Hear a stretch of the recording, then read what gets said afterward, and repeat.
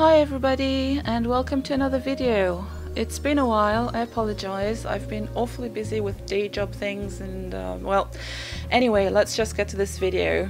Today I'm doing an experiment. Last video with the Gouache Eyes, I mentioned that I wanted to try more expressive color in painting. I tend to limit myself to natural colors when I paint from reference, and I wanted to try to break away from that.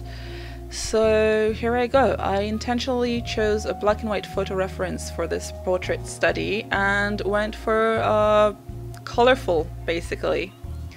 So you might have noticed that I did start out with a brownish color, but I quickly decided to try to stay away from those.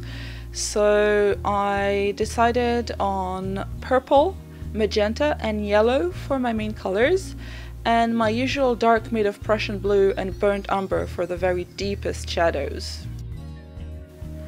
I have to admit that for a long part of this painting I had a lot of doubts as to whether I'd be able to achieve anything decent looking. Never mind looking good, let's try to just have something that doesn't look like complete clown barf. But basically I decided to set down some loose rules for this. The light values would be yellow, mid-tones in magenta and the darks in violet, with the Prussian blue for the black equivalent. I layered a lot in this piece and made use of the reactivation properties of gouache to re-blend and fix some areas as I went. I also tried to have the values as close as possible to the reference on the first layer, but I think I'm not skilled enough to do that kind of painting, so I settled for close enough at first and then fixing. I can't see the value of a spot in an absolute way. You kind of need the surrounding elements to compare to get a good idea. It's a little bit like in music when you don't have perfect pitch, which I don't, but you can get the right sound by listening to intervals and such.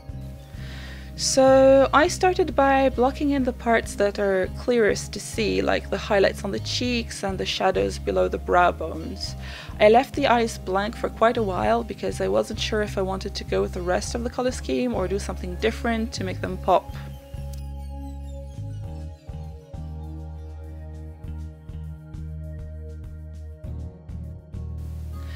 The forehead is pretty straightforward as well. Usually the main part is a light value, and then as it recedes to the sides with the curve of the skull, you get darker values. The trick here is to see which side is darker than the other. Unless the lighting comes from directly in front, you'll always have a little bit of variation.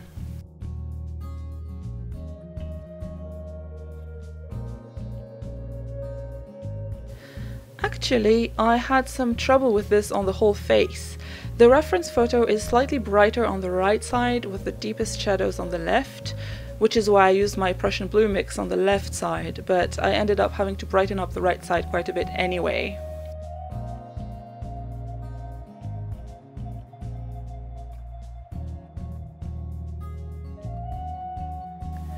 I'm using a small angled brush for most of this, by the way. It makes blending a lot easier. My materials, as always, will be listed in the description down below. Now, when I added those red spots below the nose for light shadows, that's when I started having serious doubts. But I pushed forward. It's gouache, it's fixable.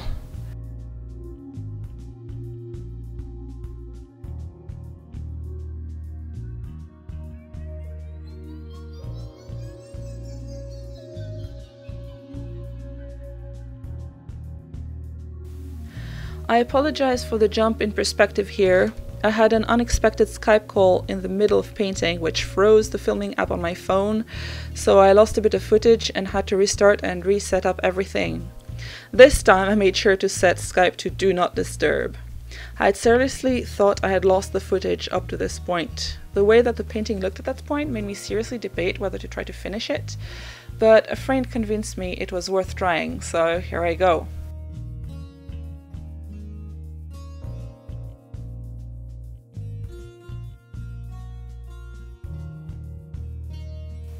So at this point I think I started tweaking and trying to correct the places which were too dark or too light, mostly too dark.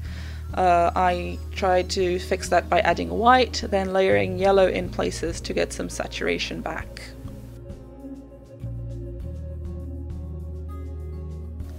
I'm also starting to add some deep darks with my Prussian blue mixture, which ends up containing more blue than brown in the end, actually.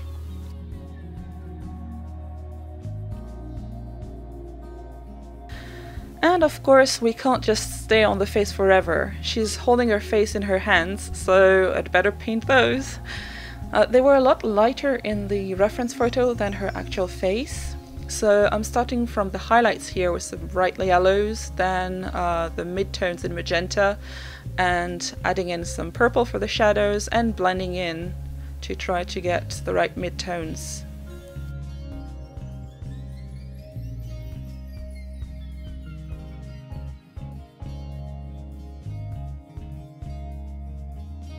I think the biggest challenge that I set myself here inadvertently was that I picked colors on the opposite ends of the color wheel, yellow and purple, and I had to combine them in the middle without having the whole painting ending up like a smear of mud. That's where the magenta helped a lot, I think, as a transition color, and the white as well, toning things down a bit.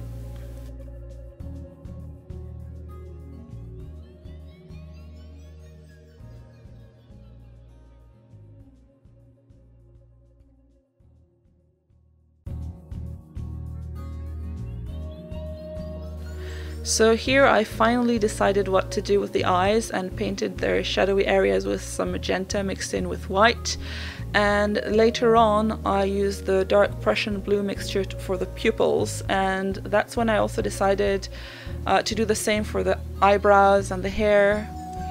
But first there's the other hand left to paint, so I gave it the same treatment as the hand on the right, starting with the highlights in yellow, then purple shadows and magenta and red midtones.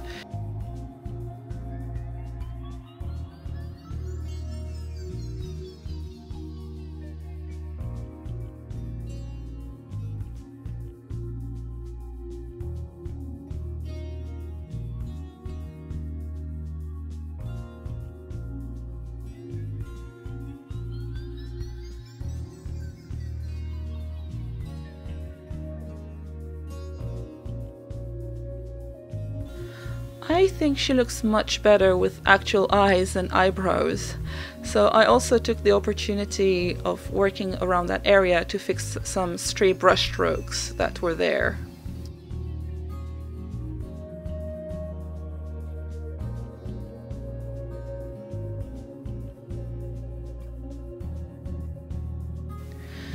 The lips I left for quite a while until now because I wasn't quite sure how to do the highlights and shadows there without making it all smeary. So I tried a couple of things, and finally I just decided to go with lines in purple and magenta after doing a light background towards yellow for highlights, if that makes any sense.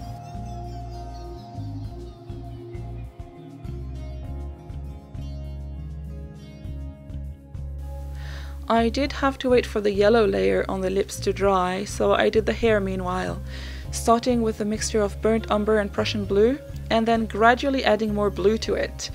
I do have to admit it was more from laziness than a deliberate choice at first, but then I liked the higher saturation the blue was getting, so I decided to just go with it.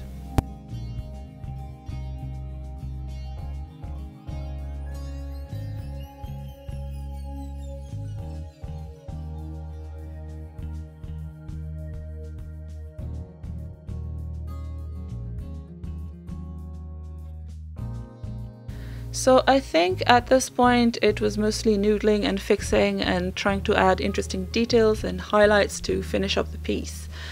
I did end up using some black, but very sparingly. The problem with gouache is that the darks dry lighter, so I always end up adding a little bit of black to deepen the darkest shadows.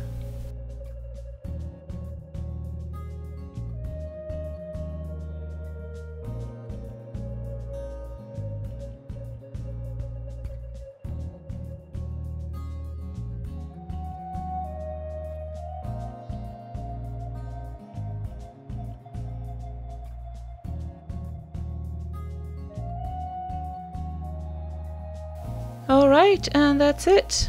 I don't think I hate the result. It's interesting, and it was quite an experience painting this, taking me outside of my comfort zone. I wonder if I can take what I've done here and sort of merge it with my regular, more naturalistic color palette to try to get something interesting. Let me know what you think in the comments below. Is it a success, or should I scrap and try another approach to expressive color?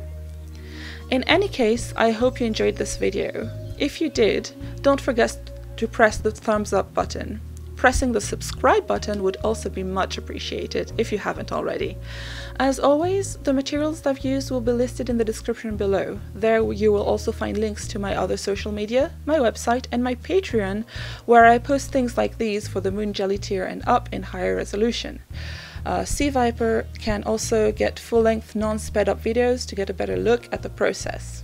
In any case, thank you so much for watching, and I'll see you in my next video, which will be soon, I hope. Bye!